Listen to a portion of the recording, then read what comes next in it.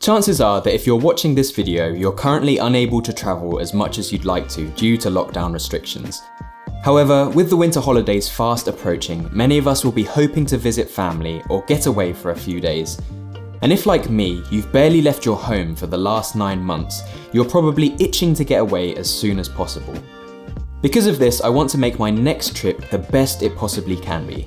I want less chaos, less stress, and less stuff, without any compromise. So I thought I'd share my holiday packing list with you guys, along with some minimalist travel insights that I've gleaned over the years, which should be useful for when travel restrictions are finally lifted.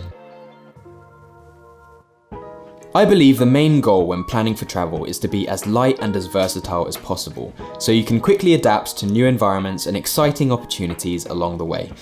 Besides it being cheaper, I always try to avoid check-in luggage where I can and always opt for a backpack instead of a suitcase. I'm not bougie and I'm in good health, so if you're okay with the weight, they're a far better choice for when using stairs, buses and uneven sidewalks. However, if you're going to travel like this, you need a decent backpack, which is why I'm using this one from Pakt. For the past several years, I've used the North Face duffel with the backpack straps, which was great, but it was unnecessarily heavy, and the lack of back support combined with the cavernous main compartment makes for a really inefficient and uncomfortable experience. So I'd been keeping an eye on Pakt ever since discovering them through the documentary Minimalism. So obviously, as you'd expect aesthetically from a minimalist backpack, it's all black, no logos, clean lines. However, functionally, it opens up like a suitcase, which makes packing and unpacking super easy, which is great. And then on either side, you have 2 compartments which then open up like so. Obviously, the first thing you're going to be bringing with you is the clothes on your back, which is usually just a t-shirt and a pair of drawstring chinos, which, by the way, are super comfortable, especially for plane travel, and I've found that they work for pretty much any occasion, so yeah, they've kind of changed my life. And then, if where I'm going is going to be a little bit cold, I'll just wear my black hoodie layered with a bomber jacket over the top. Then I've got all of my clothes in these 2 little travel cubes which stop things flying around loosely in the bag and make your clothes easy to take out when you get to your destination. So I've got 7 pairs of underwear and socks in here, along with 7 t-shirts, a casual shirt, jumper or sweater for my non-British viewers, as well as a pair of tracksuit bottoms, jeans or swim shorts depending on where I'm going or what I'm doing. I might also tuck in a belt here as well as a little laundry bag that came with the travel cubes.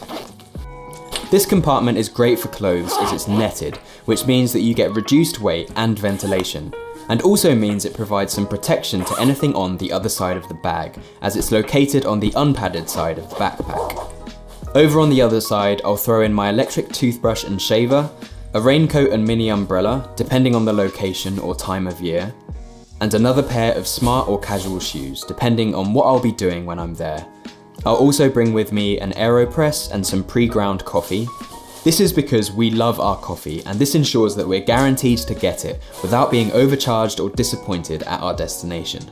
Also, as my whole life now revolves around photo and video, I'll be bringing my camera, which you can't see right now because I'm using it to film this video, but it's a now ancient Sony a7, which almost permanently has the Tamron 28-70 2.8 lens glued to it. And I'll carry it in this padded camera cube, which will also hold my camera charger and spare batteries. I'll also squeeze in here my laptop charger if I'm bringing my laptop, and sometimes a mouse if I think I'll be doing a lot of editing. Of course, we'll be bringing our travel adapter too, which is now our main charger at home as well, because it has so many USB ports. And finally, this amazing packable backpack that we got from Nature Hike. This is great as it folds down to be absolutely tiny, and even though this packed travel bag can fulfill basically everything you need when you're away, sometimes you just want something that's light and that can hold your jacket or any bits and pieces that you buy when you're out, like food and water. So when this happens, you can just throw this in your jacket pocket and it comes in super handy in case you end up with any overflow when you're traveling. This then closes up and I'll throw in my headphones here and a laptop in the laptop sleeve. This works so well because in this location it's really protected, and once the bag is closed up, you can still access the middle section like a usual bag, and you can quickly grab anything you need. For quick access at the front, I'll throw in our power bank just in case we need some power on the go. I made sure to go for the one that charges via USB-C, so now I only need one type of cable to charge all of my other batteries too, which is absolutely amazing. That's every battery except my phone, because of course Apple only pretends to be concerned about e-waste when they can make a little bit of money, so I still need a lightning cable too. And then of course a pen for customs or whatever else, because you never know. Then there's a bottom pocket here too, which I'll get to later, as well as this waterproof pocket up here.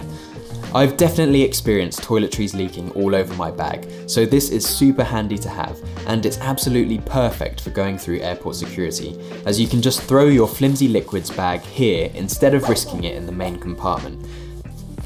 Over on the back, you've also got this hidden pocket that then has a super secure pocket within a pocket, which is perfect for throwing loose items inside at airport security, and as a place to keep your passport, plane ticket, and any local money that you might have. Which is great, as it's out of reach for pickpockets due to it being pressed up against your back.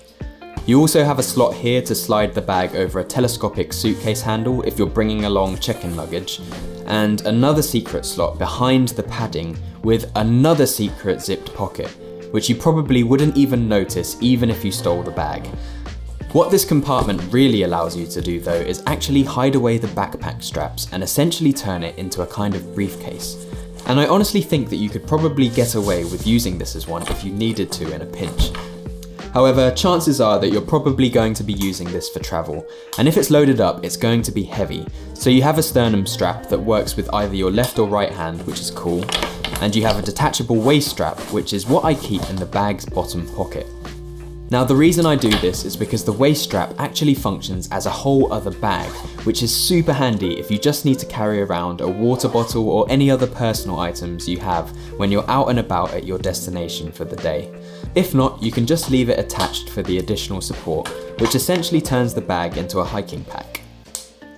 Of course, you also get a gusseted water bottle slot which sits flush against the bag, so you barely even notice it, as well as some accessory straps which I'll use to attach my trusty Manfrotto compact tripod, which is also actually small enough to fit inside the bag's main compartment in case Ryanair ever get on your case about it. And that is basically everything.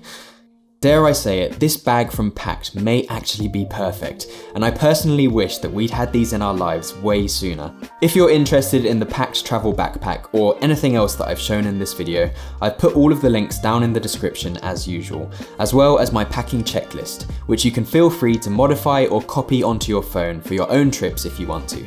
Finally, I just want to say a massive thank you to the Pakt team for sponsoring this video and hooking us up with these bags, as I know for sure that they are going to get a ton of use from Nisha and I in the years to come. And of course, thank you guys so much for watching, and I will see you in the next one.